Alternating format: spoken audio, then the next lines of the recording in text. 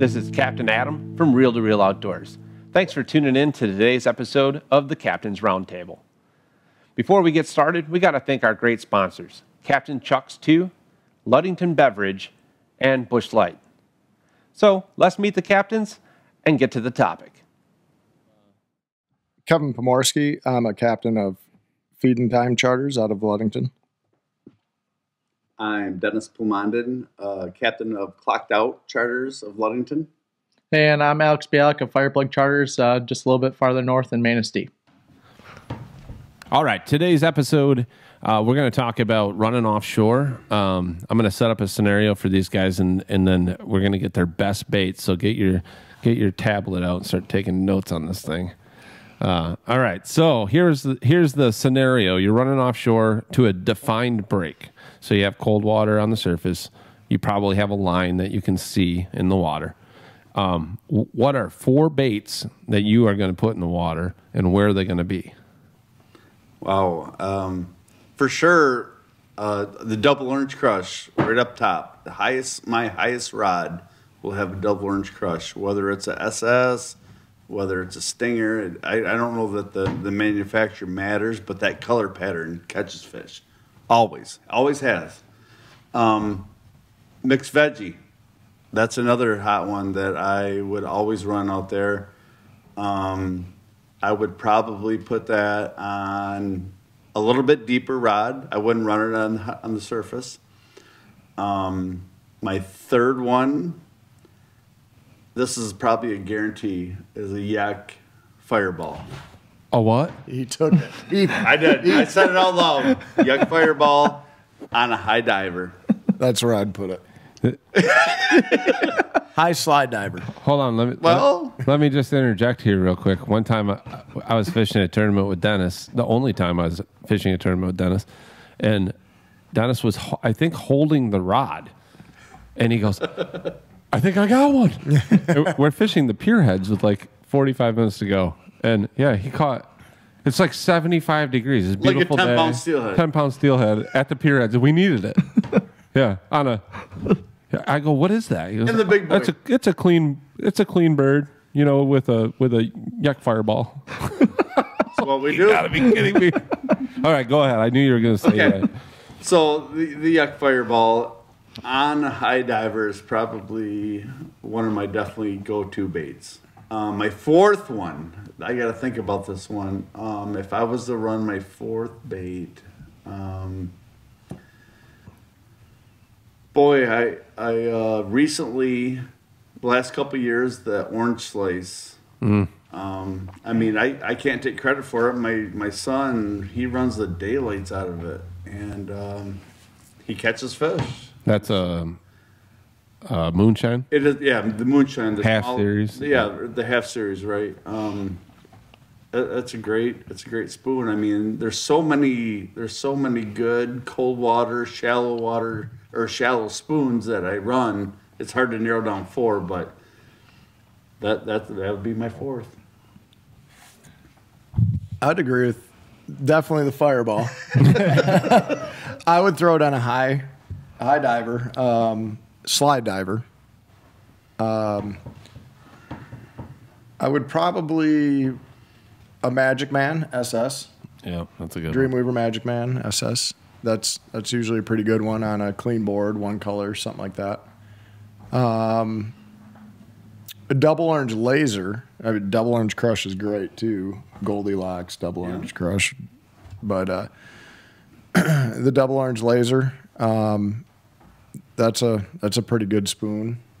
And for fourth, I don't think I want to go last. I mean, you're the host. I mean, you're definitely going last at this point. Like, right. 13 through 16 is going to be difficult because most of my baits are taken. Right. All right. Fourth one, probably a Riverside. Oh, that's a good one. Yeah. That's a good one. I'd run the Riverside. I like the yak reverse Riverside. Yeah. But it's just painted the other way. That's a good one. I'm trying to think of. I'm kind All of. right, we're just gonna skip you because you drink some bush light, and we'll come back to you in a minute. That'll make you many. money. Alex, what do you got? Manastee's got to be different than Ludington. Again, for what I can speak out of Manistee, we're chasing some kind of slick or some kind of line out there more than just your temp, especially if that slick sets up. But I'm going to go on my 2 deepest boards. I'm going to run all 4 boards. 2 deep boards are going to be a blue-green dolphin and a caramel dolphin. And then I'm going to go wrecking ball, super slim. And then top one on like a 1 color, 2 color, I'm going to run a red and black thin fin. Oh, yeah. That's a good one. Just because Manistee, for whatever reason, there's some juvenile coho hanging around. And I think Doug, that fishes with us in the tournaments, he should just live in Manistee. Right. Pretty much just He wants to run gave his program right there. Exactly. Hey, we're north of the point. We ought to have a caramel dolphin. Right. It's like, okay, Doug. Yeah. and Just kidding, Doug. We love you. mixed veggie, it's out there too. But Yeah. for whatever reason, my go-to running any kind of line out there is going to be caramel dolphin, to be honest. So I'm so happy that you guys have put me in this position of finding literally 13 through 16 out there. But I think that I have a couple, and they may be a little bit off from what most people do. But I like tangerine. That's a good one. It's a stinger. It's always in there. A lot of times I'll have that on a high bird. Probably going to have a double orange crush on my highest bird, but right in there like a 2 color or something like that. I'm going to have that on there. Another one is a newer one that's also a stinger. And I don't fish a ton of stingers, so this is kind of a stretch. But that inmate spoon, and I like to run that inmate spoon in gold. I like to, when I go out there, to run, I might have 4 or 5 silverback spoons in there, but I'm going to have some gold spoons in there too. And even if the it's not overcast or the conditions, I always want to have a couple. So I kind of have that selection out there. Another thing that I would run, I don't even know if I want to admit it, but a Pro King Halloween on a slide diver. I don't remember what that is. It's kind of ugly. It's ugly. It's kind of ugly. Let me guess. Black and yellow. Black and orange? Black and orange. Yep. And then it Oriole. has prism tape on the backside of it. On a slide diver, that's pretty common for me to put out. Another one. Bumblebee. Bumblebee's a good slide diver bait too. I like it on a free slider more than anything. Yeah, free slide. Yeah. It's not as good as it used to be, but it's still good. Yeah, I think anyway. I agree. I think conditions kind of have to be right for it. Oh, yeah. Sun, What's stuff that? like that? Richard, he runs that like raspberry black. Raspberry. No, it's like black raspberry. It's a Dreamweaver spoon or an old NK or something. Probably black and raspberry, yeah. Yeah. Exactly. And he Kind of like with the wart frog pattern or whatever. Yeah. Black and raspberry. War frog too. That's that's a good spoon. That's really good. That's a good spoon. People don't run that spoon enough, especially like on your not super deep coppers, but your 250s or 300s out there. You're gonna have rogue salmon swimming around. Yep. I like that. I still like to run a paddle, and I like to run a paddle down deep, and we do. We do really well out there on deep, and we'll be out there fishing, marking fish 200, 250 feet down, and we'll run something down there. I would and catch those fish, and a lot of times they're kings. I would say if it's overcast, kind of rough, and you take a little silver horde plug, those small ones, and you throw that on like a full core or a half core out there, out deep, you'll get a lot of steelhead, nice steelhead on it. Yeah, but you're not going to get them if it's calm and sunny and. No, and that's when I run that thin fin. It's a little rough, a little choppy. Yeah. But back to when you were talking about Magic Man, that's like this topic can go on forever, to be honest. But back and forth, good. Magic Man, but then Natural Born Killer too, MBK. Yeah. Oh, yeah. Like that again on a slide diver for me is kind of lights out. a little bit deeper. Yeah. Yep. SOG. Yeah. Mm-hmm. You can't. How can you forget that? Yeah. You look at 4. I mean, that's. Well, I thought 16 would cover it, but really, like I'm pretty sure we could keep going. Oh yeah, easy. How about yellowtails? Yeah. Yeah. You know, you really run out of rods when you're out there going, what else is there to put? Yeah. Yeah. You have a lot of room normally. Yeah. And being the time of year, we're all kind of in like ice fishing mode and just got out of deer hunting. Yeah. I mean, salmon fishing's back here right now. Yeah. So it takes us a little bit longer to click back into what we're. It's hard to think about it. Yeah. Absolutely. Yeah. So, I think when you're out there, you can only put so much up in that top 10, 15 feet. Yep. Yeah. I'm not afraid to run a full core. I'm not afraid to run a 300 copper. I'm not afraid to run a meat rig out there. No, nothing and about you'll catch steelhead. You'll hit a steelhead on your double orange crush on a 1 color, and then 30 seconds later hit 190 down on a meat rig. Yeah. I mean, it doesn't. Yeah, there's or just even a lot of run fish. like a blue bubble, something like that on a wire diver still. Yeah, Just getting them down absolutely. away from everything else. Yeah, fly or a meat rig. Yep. Too on that. So I think don't put all your eggs in one basket when you're out there, because those fish really can be just about anywhere on the water column. And then what about, like, what's your approach? So let's just say you're trolling west and you come across a line that's running north south. Like, what's your approach? Are you going to troll through the line and keep going, or are you going to work that line? Like, what's your kind of go to on that? I'll start depending again on wind more than anything. I'll make a couple crosses through it, but if I'm watching my center rigger, and if it's not straight, I'm typically not catching fish unless it's a turn. So I'm gonna try to just match the best current and best speed for whatever I'm running, if it's spoons, plugs, or paddles. Yeah. And I think speed's a big thing out there. Yeah. Everybody's used to that. Well, most people, I guess, low 2s, mid 2s. For salmon, give or take. I mean, it could be higher, it could be slower, depending on time of year or whatever.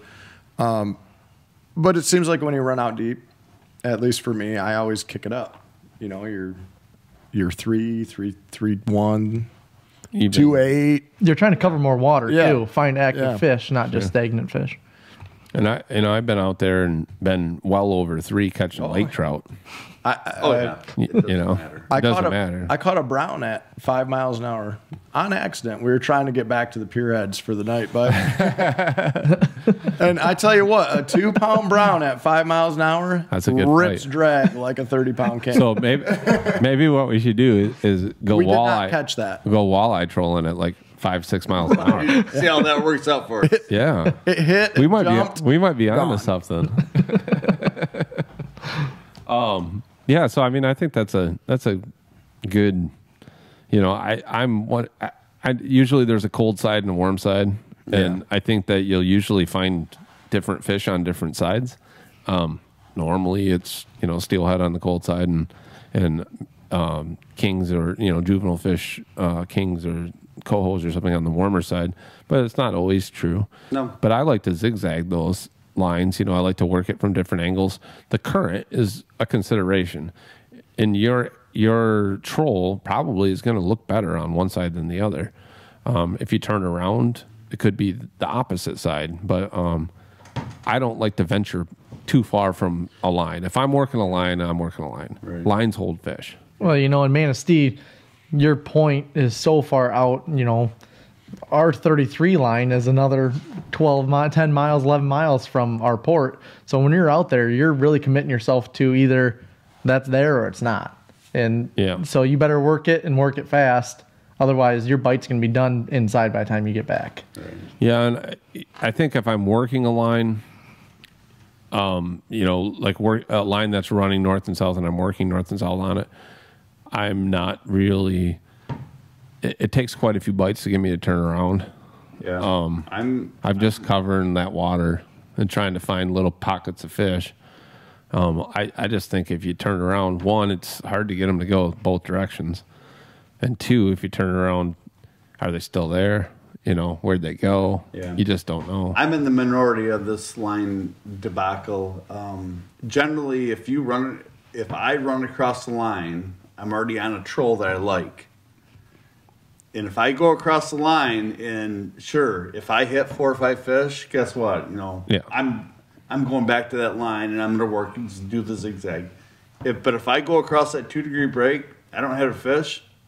I keep going. If I'm offshore, I mean, I am not going to spin around. Cause you want to know why I don't? Because I've done it 100 times and never caught a fish. So no, I am probably in the minority of this whole. You come to a line, do you work it? Sure. If I hit some fish on it, I'll work it. If I don't, I'm going. Yeah. I just keep going. I don't think that we don't get the lines like Manistee does. No. They don't set up the same way. We don't get them like we used to. And we don't get them like we used to. I mean, like the 10-degree lines, Yeah. 10-degree break. Well, with all the scum and Right. sticks and debris, we just don't get them anymore. Yeah, you know what, and we're at fault too, especially for weekend warrior stuff like that, which we're still trying to appeal to here. You're gonna follow something like that, watching Coast Watch, and you're gonna run out there, and more times than not, it's not gonna be there anymore. Yeah. And you just wasted your morning bite running out there to run back in. So I mean, really stay up to date on that as you're getting to the launches, you're waiting to launch your boat, stuff like that on your way out. Yeah, for me to go, I kind of have this theory that I don't care if I'm the first guy. I don't care if I'm the guy that found it, because 9 out of 10 times you're the guy that struck out. Yeah. I want something that I'm very confident and consistent with.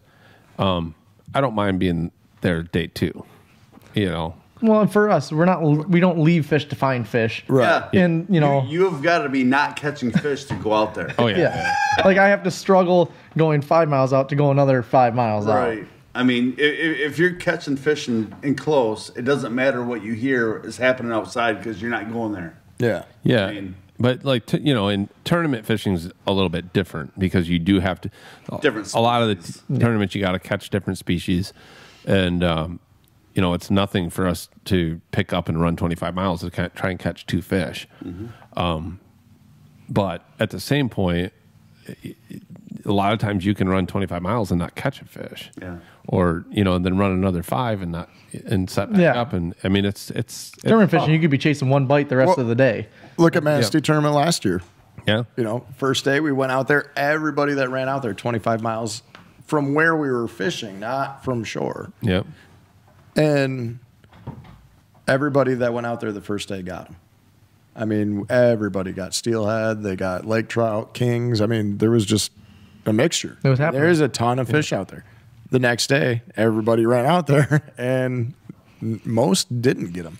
I mean, there was a short period of time. Yeah. They bit, but if you weren't there, It didn't matter. it didn't matter.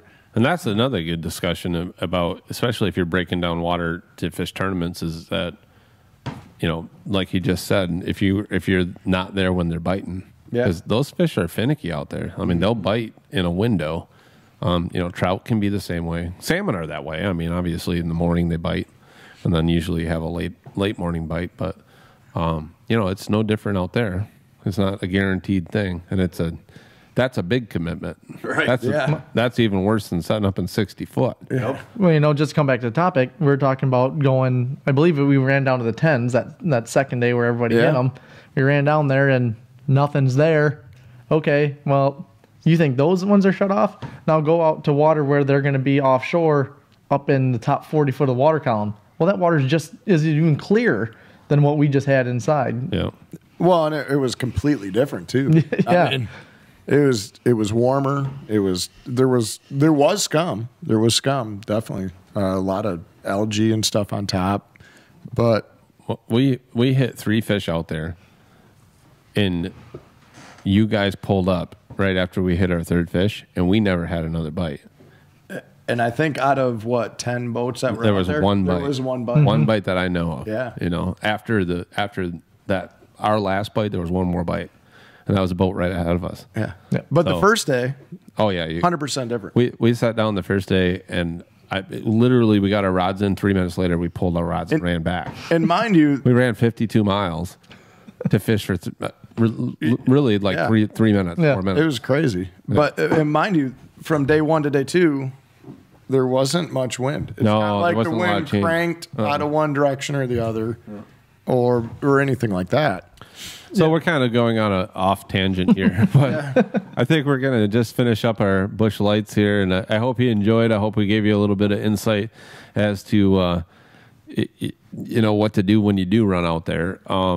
Just if you enjoy this, subscribe, follow us, push that like button, tell your friends. If you didn't like it, don't tell anybody. That's fine, right? All right. Until next time, enjoy. Cheers.